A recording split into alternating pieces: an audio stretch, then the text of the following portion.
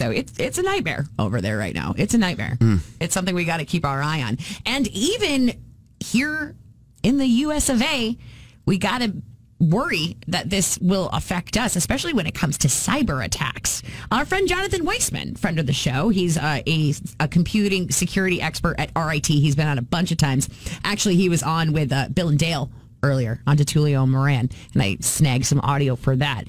He was saying that Russia apparently has a track record of using cyber attacks against Ukraine. So any new potential attacks on Ukraine could actually pose a risk to us, because he says that 1 in 5 Fortune 500 companies actually rely on Ukraine's IT outsourcing sector. Even if you're not directly connected to the Russian-based cyber attacks that are common, you're going to definitely feel the impact. So you have to be careful, because the Russian attack actually that brought down the entire Ukrainian power grid back in 2015 was one email to an employee. Just one email brought down the whole grid.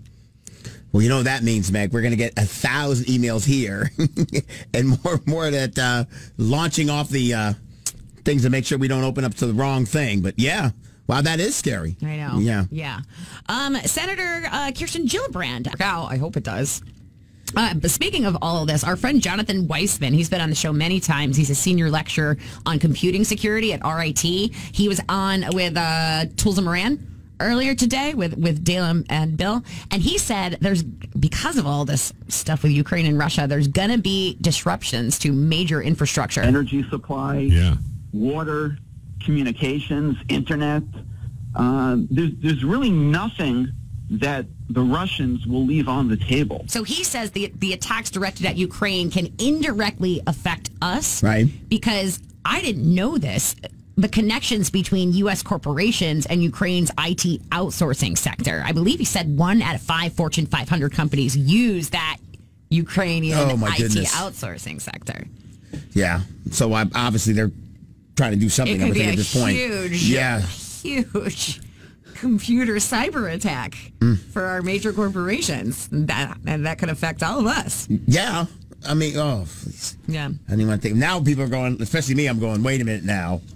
This is a problem. Yeah, no, this matters. Yeah. This matters. Yeah. I swear to God, if they touch Pornhub, we're going to have problems, fellas. You'll have your pornographic pogs that you can I've got to start making them now because Pornhub goes down. It's even worse if they don't touch Pornhub, but you don't have the internet to get on there. That's even worse because it's on the other side of the phone at that point. Tragedy.